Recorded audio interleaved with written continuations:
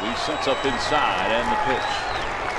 Swing and a miss. He went after it with a high fastball, and Jonathan Papelbon has gotten the 5 outs he needed to record the save as the Phillies have taken game 2 by a final score of 8-5.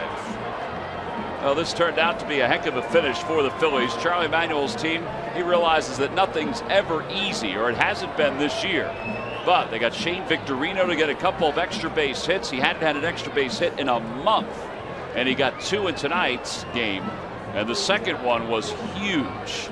They tacked on a couple of insurance runs in their half of the 9th inning, and they walked away with an 8-5 victory over the Colorado Rockies. So they